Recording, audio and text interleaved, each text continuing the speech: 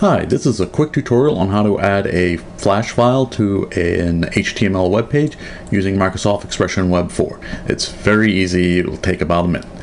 Here's what you need to do. You choose Insert, and instead of Picture, you choose Media, Flash Movie.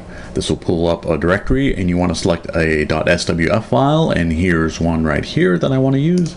So you double click on it and it adds it in.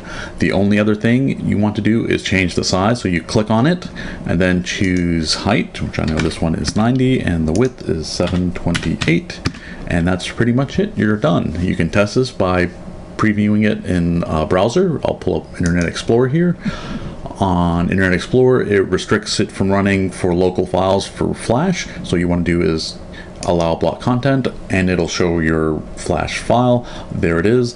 The linking for this file is done within the .swf file, so there's no other HTML you need to use. You're pretty much done.